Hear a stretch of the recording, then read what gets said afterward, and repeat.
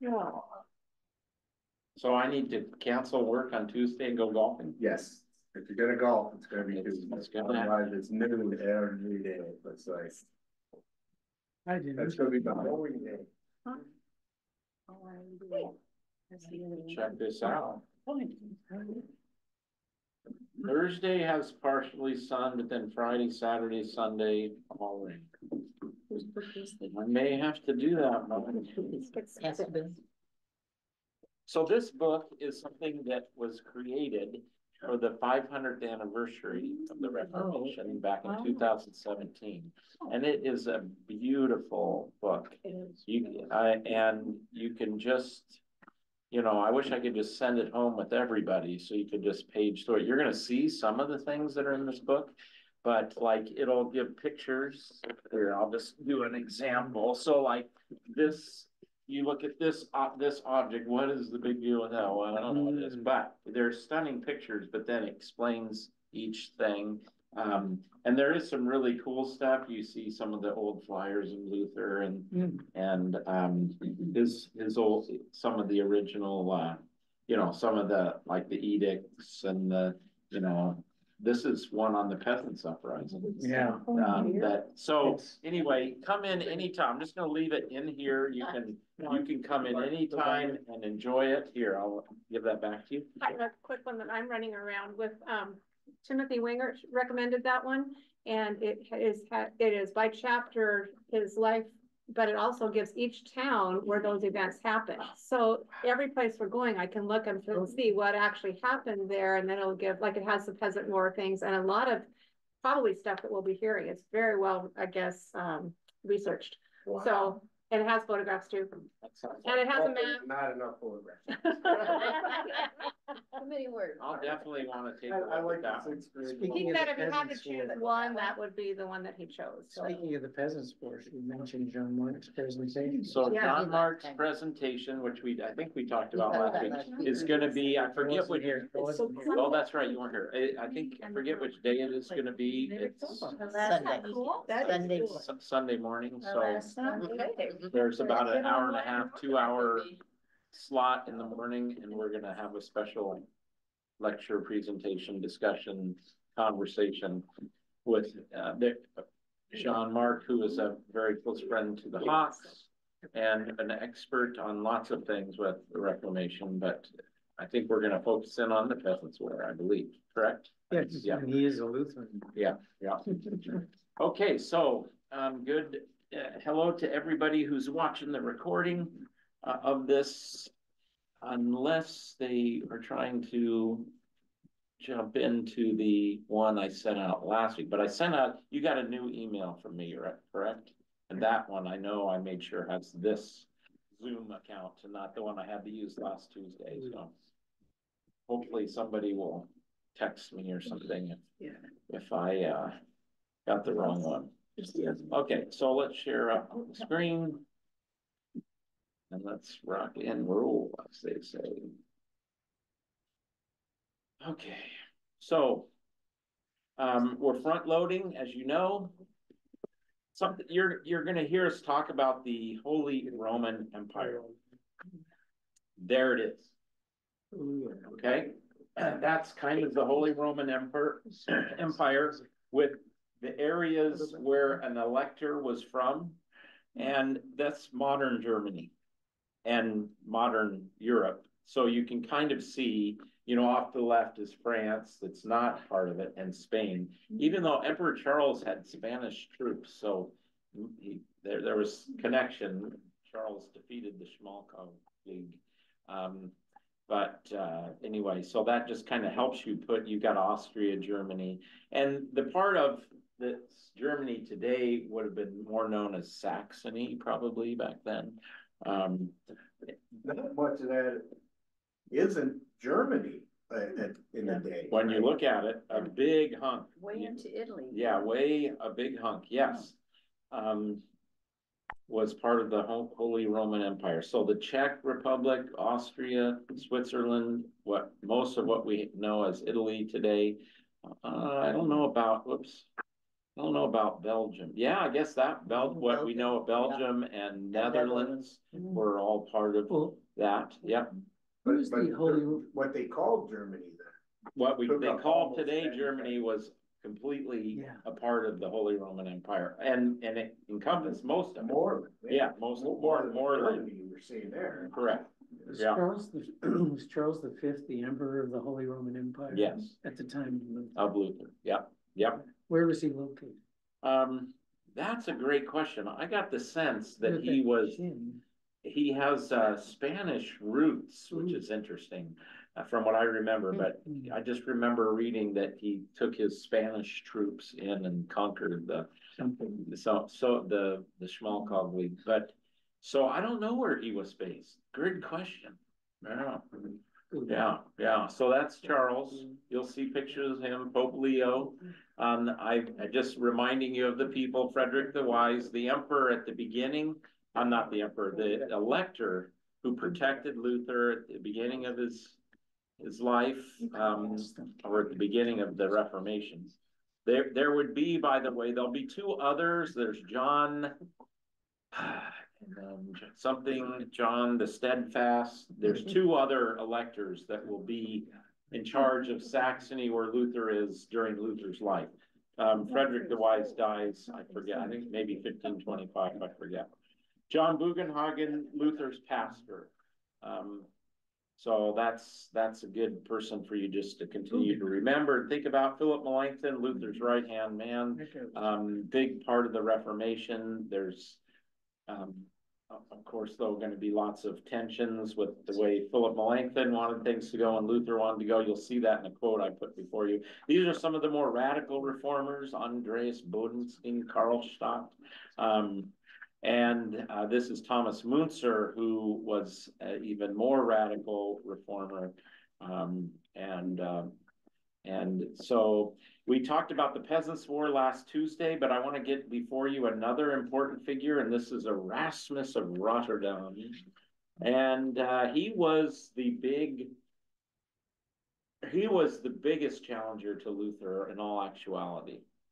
And actually Luther, let's read what Luther has to say here about Erasmus. Moreover, I praise, and so this is a letter he's writing. I think this might be the introduction to the bond, what's called as the bondage of the will or whatever is the writing. But so Luther's writing to Erasmus, and Erasmus was a great scholar. He created you will probably get a chance to see one of these. So Erasmus was right in line with Luther and Melanchthon in that going back to the sources, that this kind of renaissance of we're going to go to the original sources. And so Erasmus took the best Greek manuscripts of the New Testament and he brought them all together into one. So it kind of brought them all together. Oh, we're passing around. Yes. Yeah, you missed it. It was right there next to you. We'll bring it back. About Erasmus. Yes.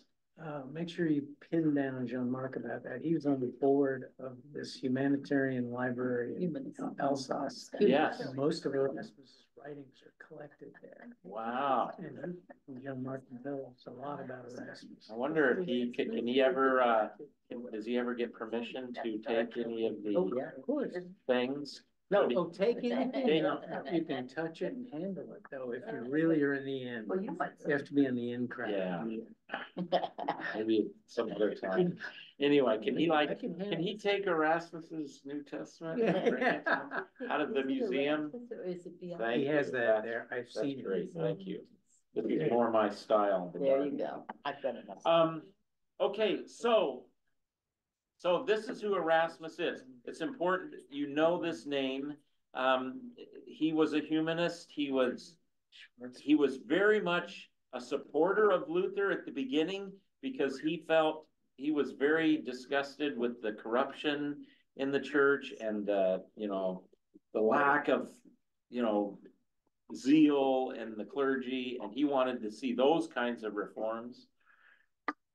But he was very much a person of the church. And so when Luther started to make his positions known, and they ran into trouble. And they ran into trouble mainly on the bound will, as Luther liked to call it. So, but look what Luther says to Erasmus here. Moreover, I praise and commend you highly for this also, that unlike all the rest, you alone have attacked the real issue.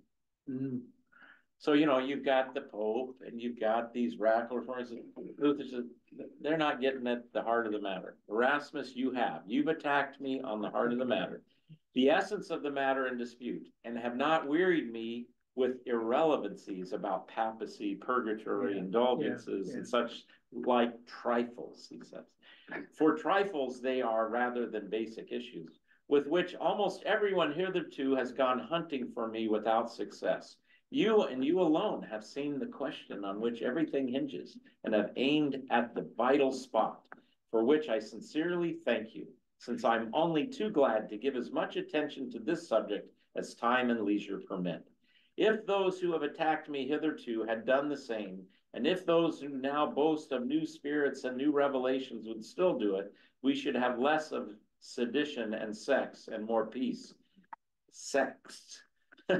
Sex, you know what I meant. You know what I said. Sorry, that didn't sound right. And more of peace and concord. But God has, in his way through Satan, punished our ingratitude. So he speaks very highly of, and so everything hinges on this. So a little bit on Luther's bondage of the will is, Luther said, like one of his things that was worthwhile. But obviously he wrote a lot that was worthwhile, but it's very thick and very hard to get at. So I'll give you very basic summary. Luther argues that when it comes to God, a person is completely in bondage, cannot choose the good or improve one's situation. That includes, and this is where we have a loving, kind of thing with our more radical reformer, like Pentecostals and Baptists and non-denominational, that really want to say that if you have faith, you've made a decision. And Lutherans are like, we're nervous about that decision thing. That sounds an awful lot like us doing it. Now, Baptists don't see it that way, of course. So we have to be gracious and kind to each other on this. But Erasmus said that you have to have faith, but you have to cooperate that faith and do good works. And you can do good works. He would say to Luther, why did God give the law in the first place if we can't keep it? Because Luther said, you can't keep it. If you're honest. We're stuck.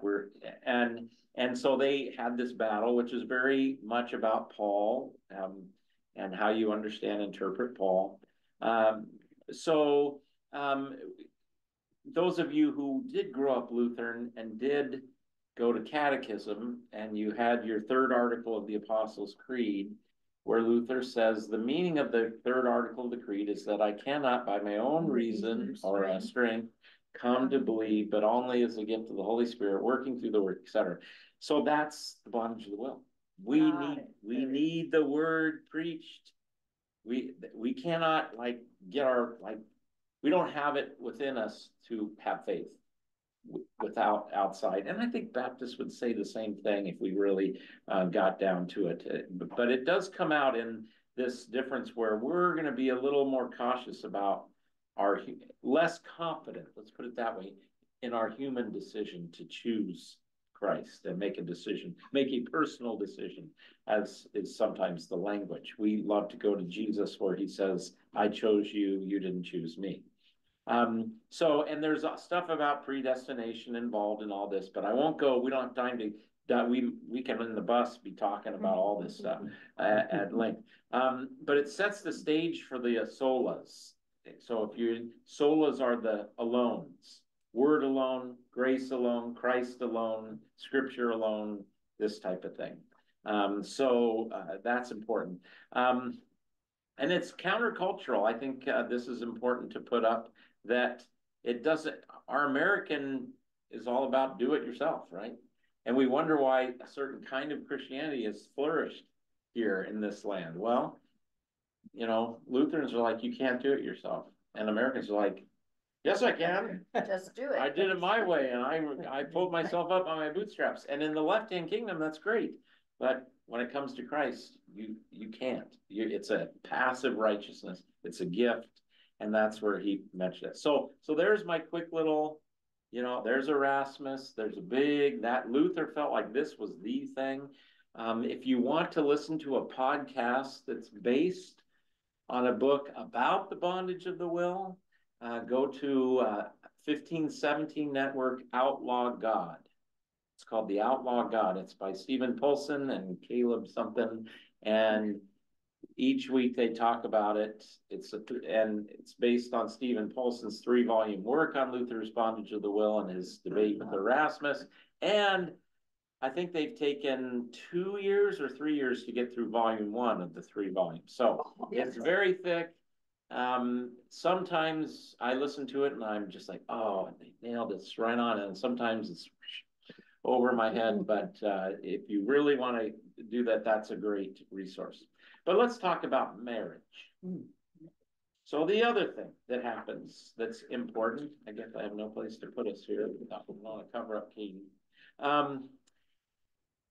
So as you know, because of Luther's point about the monastic tradition, a lot of people were leaving the monasteries, and that was true of the nunneries as well. And there were a lot of nuns that the monasteries were shutting down. And so a lot of nuns, I think I told you already that some of the reformers ended up being one of their biggest challenges was finding husbands for all these nuns who were no longer nuns. And because a lot of times they became nuns because their family could not support them. So they couldn't raise. So now we've got just a down to earth, we got to take care of these gals. And a group of nuns came to Wittenberg.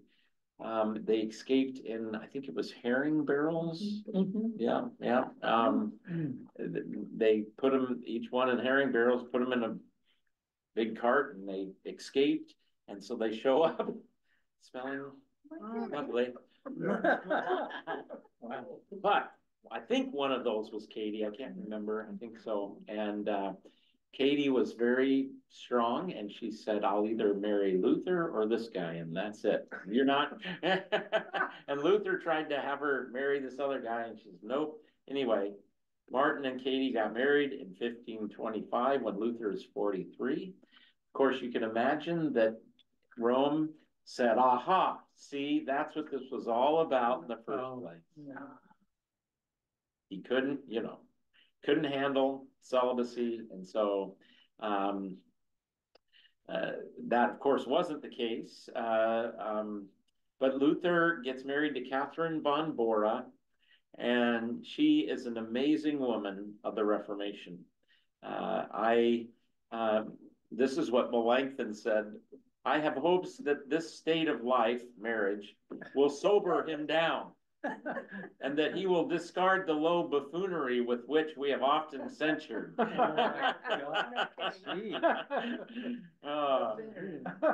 This is Luther from Table Talk. Okay, this is where people were writing down what he said at dinner, supposedly. Man has estranged thoughts in the first year of marriage. When sitting at table, he thinks, before I was alone, now there are two.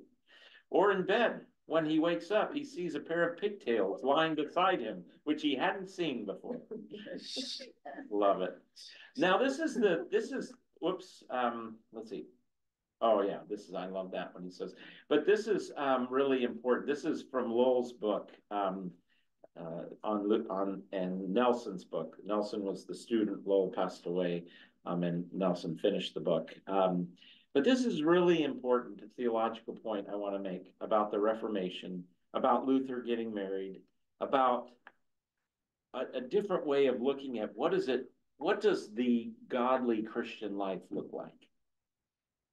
And Luther's going to be all about the neighbor and relationships. He's not going to be about pulling away from creation life. He's earthy, down to earth. And so this is beautifully said by these guys. Gone was the medieval idea of fleeing the body to free the soul.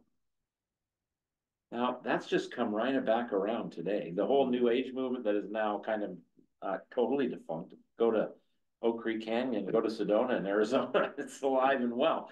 Get out of your body. Shirley MacLaine's, out on a limb, you know, all this, we gotta get out of this earthly body, which is kind of a Gnostic problem. Anyway, I won't go down that road and explain all that, but so like monasticism, I gotta, no relations, no, I'm gonna be celibate, I'm gonna not have all kinds of material wealth, I'm gonna, you know, withdraw.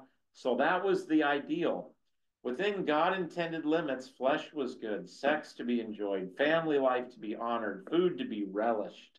As a Lutheran, we get to relish good food and not feel bad about it. And good beer. Yeah.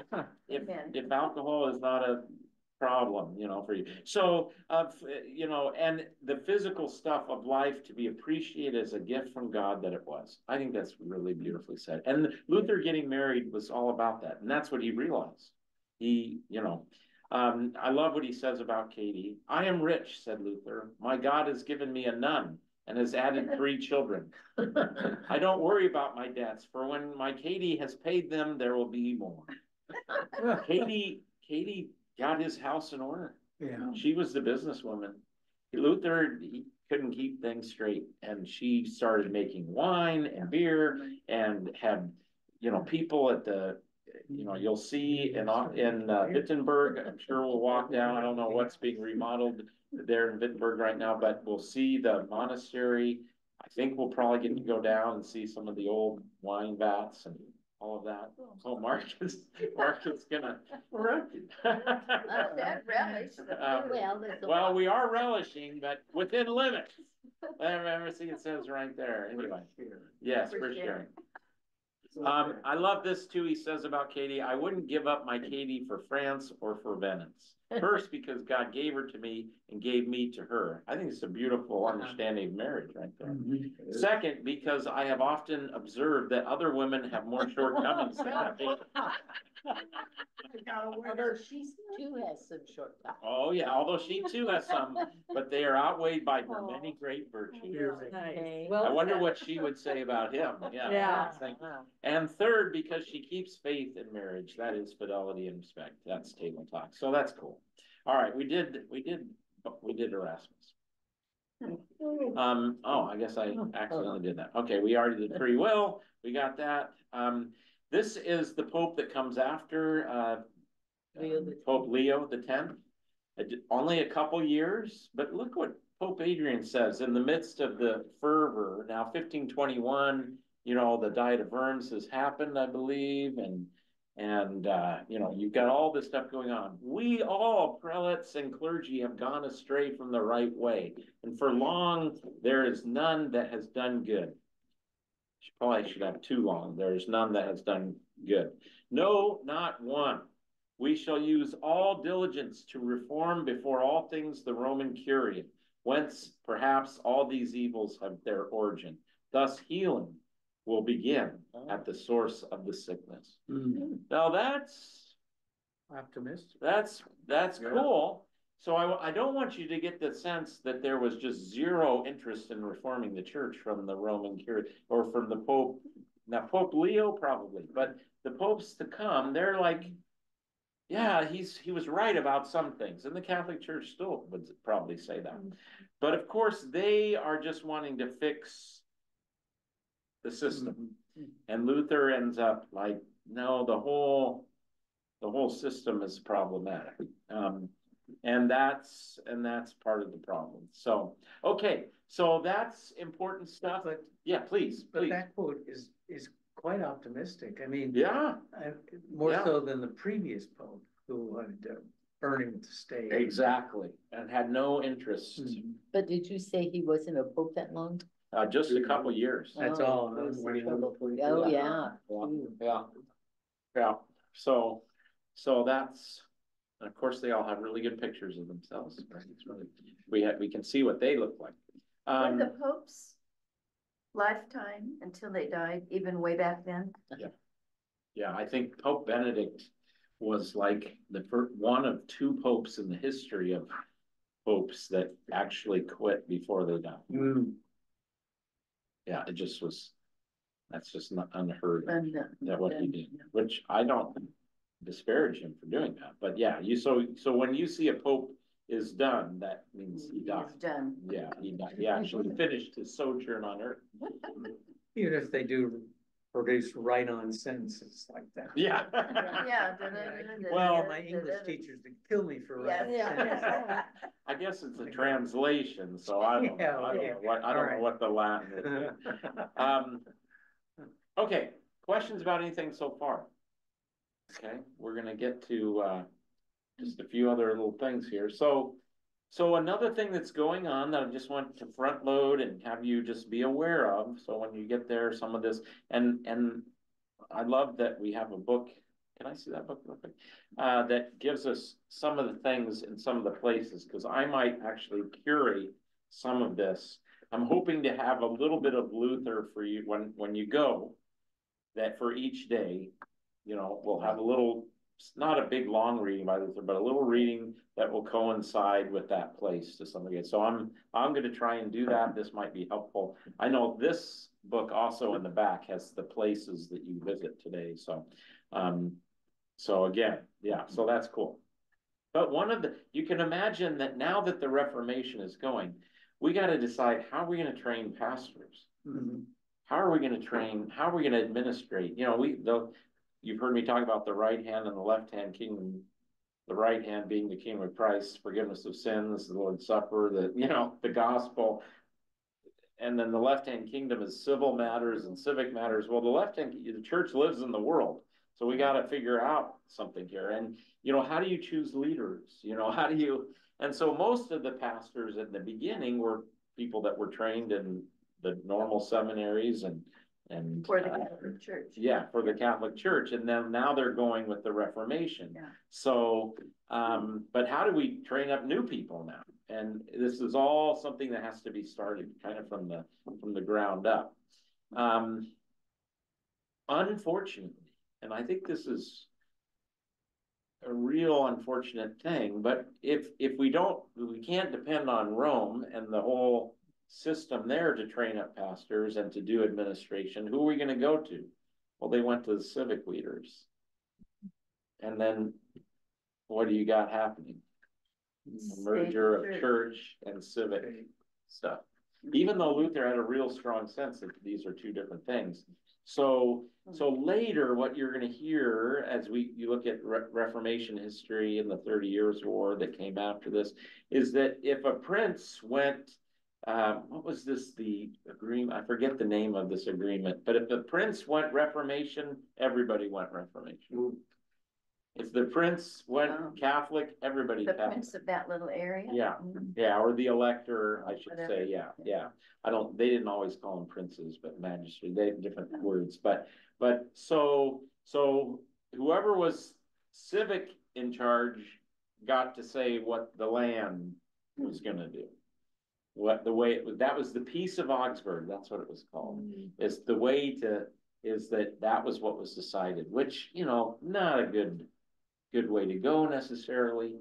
And unfortunately, what that means is it sets up where you've got wars going on that, in our more recent time, we had the Protestants and the Catholics in Ireland and fighting it out. Well, you had some of that going on within the Holy Roman Empire, or what was the Holy Roman Empire, because, and the same thing happened in England. So you had different kings or queens who were either partial to the Reformation or against the Reformation, and people's heads rolled over that.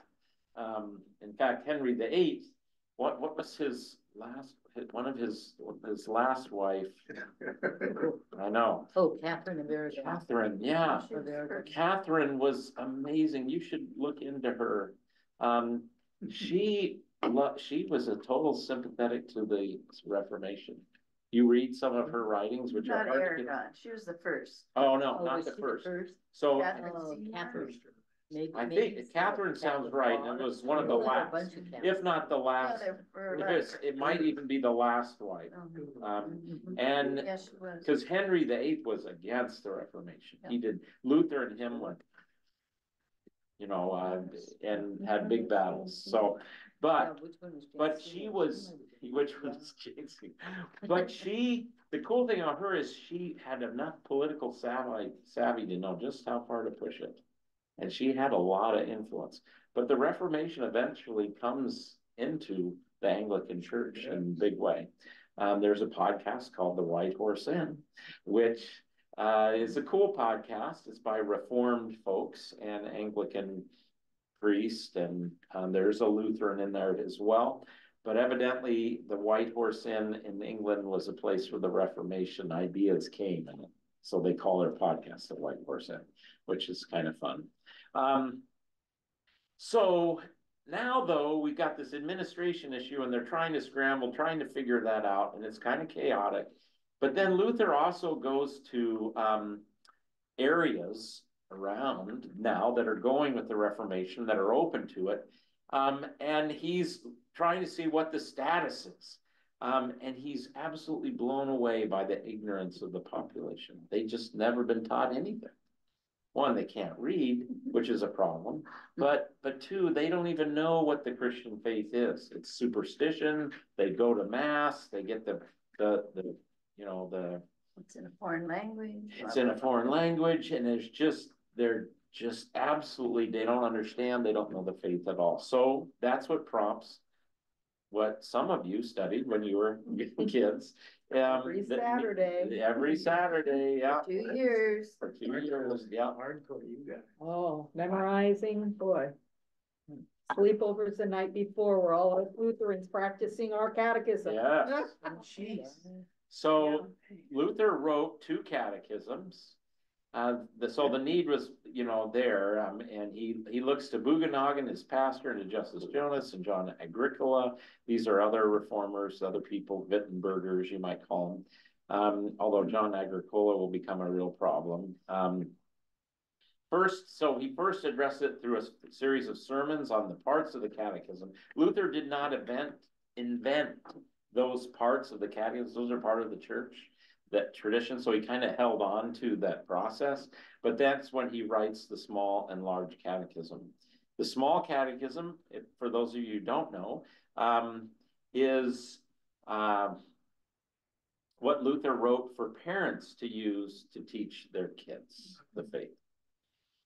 It became the curriculum for pastors to teach 7th and 8th graders, but it was intended for moms and dads to take out at the dinner table and teach the faith, which it would be good for us to do. He wrote the large catechism for adults. It's got some amazing, awesome things in it, but you have to, and this is always the case, if you just go about, start reading Luther, I'm curating some things for you, but you have to understand the negativity towards Rome, and they're throwing bombs at each other all the time. So you have to kind of get through that because it's off-putting, I think, to a lot of folks and to a lot of us, whether it's to his people on the left, the radical reformers, or or Rome. It's got a lot of invective. Is that a word? Is that right? Yes. What wants to come into my mind? It's got a lot of that. So you have to kind of go, okay, Luther, and then get at what he's really saying, which is really awesome. Okay. And so the large catechism is really great. One of the best parts of the large catechism is on the first commandment, where Luther says what it is to have a God. Thou shalt have no other gods before me. And the large catechism makes it clear that whatever your heart entrusts itself to is your God. So if you trust money, that's your God. I have an engraved chest, very old, from somebody that's engraved, where thy heart is, there shall thy treasure be. And yeah. Where's that from? Yeah, well, that's a quote from Jesus. Yeah. But what book is it? Do you know? It's in both. I think it's in all 3 of Matthew, Mark, and Luke. Okay. Yeah. Okay. Yeah. Where your heart is, there your treasure will be. Where your treasure is, there your heart will be. Yes. Yeah. Right. Yeah. Right. Yeah, I sometimes mix that up. Yeah, but it's really cool that Jesus says, where you put your treasure, that's where your heart's going to be. That's part of this Sermon on the Mount. I think it is in the Matthew. Yeah. So great stuff there. All right. So that's that's the catechism chapter and getting educated. Like I told you, and I'm probably stealing the thunder of our tour guide because I know they like to tell folks this, that, you know, the literacy rate just skyrockets with the Reformation. You know, Yeah. I know that you talked about the literacy rate and how quickly it accelerated. Yeah. And grew. I have trouble believing it could grow that fast. I know, it's In hard to those believe. days, you know, it's not like hard- they had it's hard to internet and believe. all these other ways to hear Yeah. about reading. But Yeah. but isn't it true that the printing press Yes. was Yeah. was in operation and going before? But they were incredibly crude. They Yes. weren't Okay, Right, public. but now people have a motivation yeah. Oh, to yeah. read. Yeah, Cause all this stuff is out there. They don't have to, I'm like, I don't wanna listen to that person tell me what it says. I wanna read it for myself. So So some of now the there's books. education system. There's catch books, up there. yeah, exactly. So I think it may not have just been Luther and Melanchthon, although they were all about educating people and helping them, you know, and they had schools Their and content. universities and stuff. But now the average person's like, wow, I can actually get a book and read it, you know? Wasn't there a great investment in making sure your children could read I'm sure there for the were. future? Yeah, Sure they And in the process of them learning, the parents learn too? yeah, The parents probably. had to demand education Yeah. systems that could do that. Yeah, Yeah. I yeah, don't know how they could all teach it Yeah. themselves. yeah, yeah. So at So, this point, he's not in isolation anymore. He's come back out and is involved with the church again. he is, at this point, after, it's only about 9 months after the Diet of Worms that he has to hide out, and he says, I can't stand it anymore, and he goes back, and he just takes the risk, and it's a great question. And So- now he's protected by the elector Hmm. and by other people, everybody's favorable to it, but that's a great setup to the Diet of Augsburg, and we will be in Augsburg, Good place. at 1530. He can't go there, Andrew, because it's outside of the safe zone. That's exactly Yeah. right.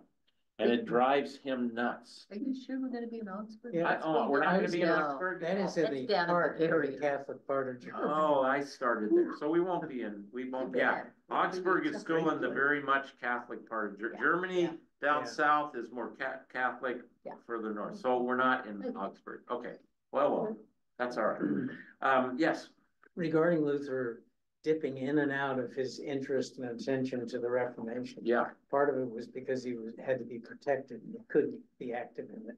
right.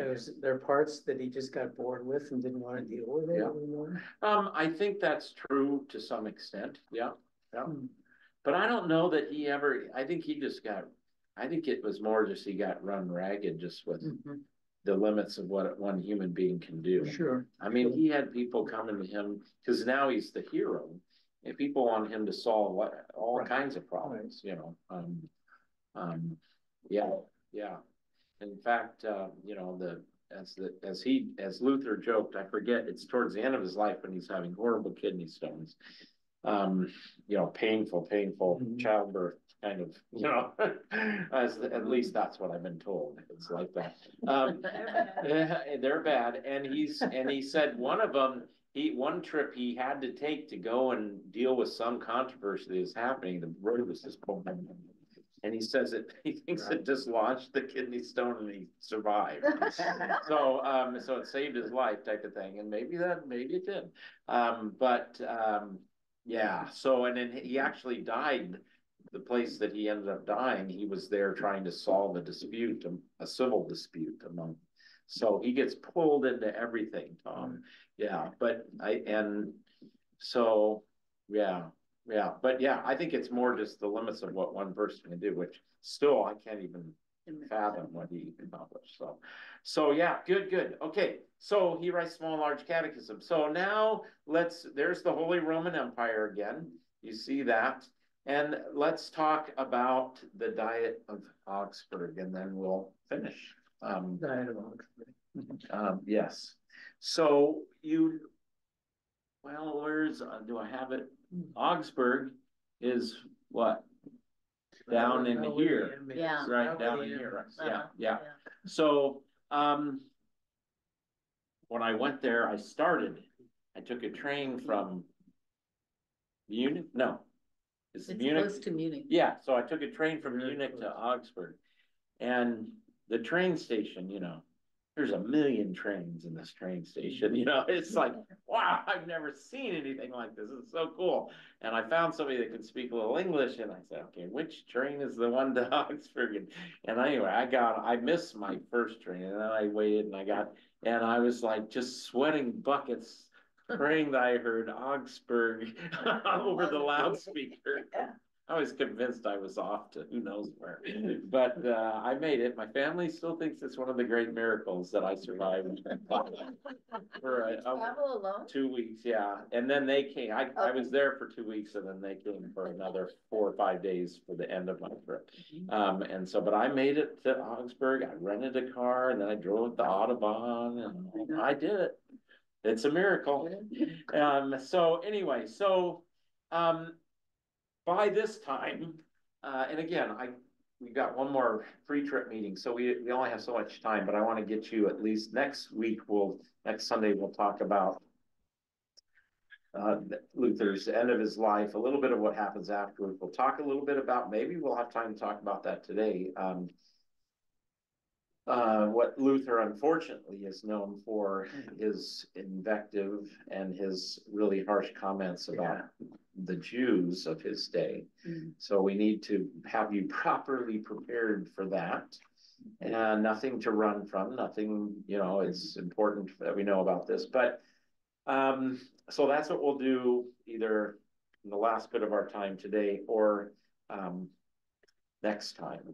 But the Augsburg Diet, remember Diet is a convention, was called to deal with the Reformation. Because now you got all these electors and princes that are favorable to the Reformation. Not all of them. Some of them were dire enemies of Luther. And probably they were smart because Luther's look at this really drained them of some power, truthfully. But nonetheless, there are a lot of folks who get it. They are on board with Luther's insights and getting the church back to preaching the gospel, the word, etc. And they are all on board. And they are sincerely Christian people who are on board for the Reformation. And so there was one last gasp, one last chance. And Luther had always asked, hey, let's have a big what do you call Vatican II, Vatican I? Those are called councils or whatever. He wanted that. He really believed, let's get this together. We'll solve these theological issues. He believed that in the beginning of his life. In the last part of his life, he'd given up hope that was going to do anything. But the Diet of Augsburg, and remember, Luther dies, 10, 15 years later or so. But the Diet of Augsburg is the pivotal moment for the Reformation, for the Lutheran Reformation. But before that, there are a couple other diets that a lot of people don't know about. It's not the Mediterranean diet. It's the Diet of Speyer. And it's at that diet that we get the word Protestant. Because at the Diet of Speyer, their group of people, they were protesting certain things within the church, and they were called Protestants. So that's what a Protestant is, and that's really the origin of that. And so there are that diet and others.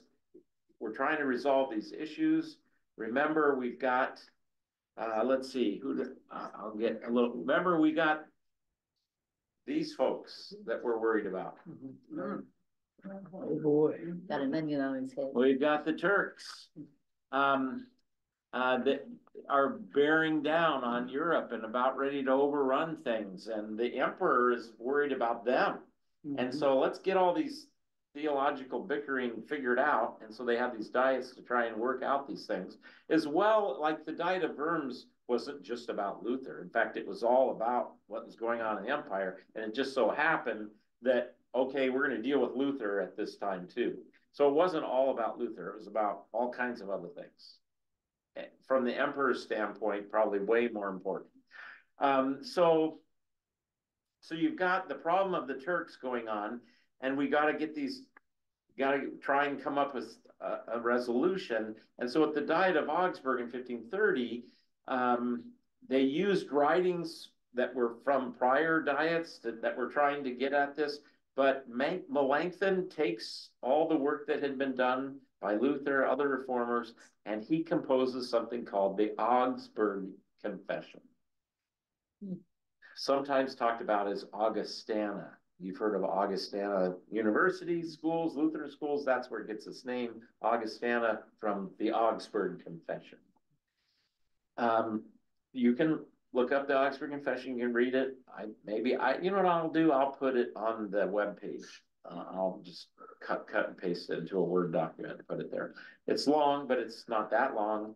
One Catholic theologian said, this is just the Christian faith.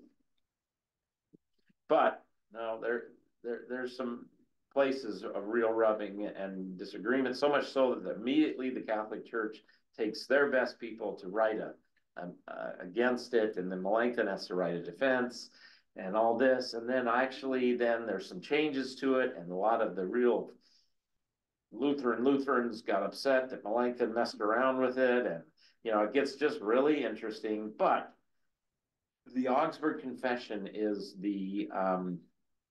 it's really what holds the Lutheran movement together. There's a bigger book called The Formula of Concord, because reformers, Luther and others, everybody starts disagreeing. It's like, we gotta Concordia colleges, you've heard about? We gotta have Concord. Let's not have all this disagreement. So the Formula of Concord is this big book of confessional writings, but within that is the Augsburg Confession. And that is really, Luther said, yes, Melanchthon, you nailed it. Luther will write some Schmalkald articles, is what he called them, his kind of own Augsburg Confession, very similar, but he's very happy with what Melanchthon does. And it's taken to the Diet of Augsburg, and guess who's there? The emperor is there, and all the princes come and they present this at the risk of their own lives. But of course, the emperor doesn't want to revolt. He's got the Turks he's got to worry about. So he hears them, he accepts it, they give it. He doesn't really accept it as such, but it's given, and they go their way. And it was this crucial historic moment. It's where the Luther movie that Joseph Fiennes stars in ends. That they present this to the emperor and they're not killed, and they kind of like, what do we do with it? Are they okay with it? But soon they'll see that they weren't okay with it. But you really need to know about the Augsburg Confession. Questions? We'll talk about the Turk now. There's some really fun stuff here. Who is, I forget who this guy is, Suleiman, yeah. Yeah. So Luther's work with the problem of the Turk is really fascinating. So Luther talks about the need to confront the Turkish invasion on two fronts. Temporal Emperor Charles Christians may serve, but not as holy war, but responsibility of being a member of the empire. So this is where Luther will come in with his two kingdoms view. Because the real radical reformers said, you can never take up arms and kill someone because you're a Christian. You can't do that. Hacksaw Ridge, the movie that Clint Eastwood, I guess, directed, is about someone from an Anabaptist tradition, from a more radical reformist tradition, that he could not fight, but he went in as a medic and went right in. It's an absolutely amazing story. And you have to tip your hat 100 times to, that. But Luther didn't have that, because he said, no, as a Christian person, I have responsibility in the left-hand kingdom. It might be that I'm a police officer today. I mean, and I have to take someone's life because you don't have to kill yourself about that because you're a Christian. You're doing your duty. And if you did it, in a just cause and to protect someone's life or stop someone from injury, if you're a soldier and you're at war, well, that's gonna be a part of that. So Luther said, no, as a member of the empire, as a citizen, I can go fight the Turk, take up arms. As a, I don't know if he'd use the word citizen, but that's what we would say today. I'm a person of this country and I'm defending my country and I have every right to take up arms and go in, even though I'm a Christian, because that's a different kingdom. You don't solve problems in the church though by taking up arms and, you know, white people up. So you don't do that. So this is the fascinating thing that, but then Luther will say that when it comes, he also would say about the church, I don't know if I've got it on here or not.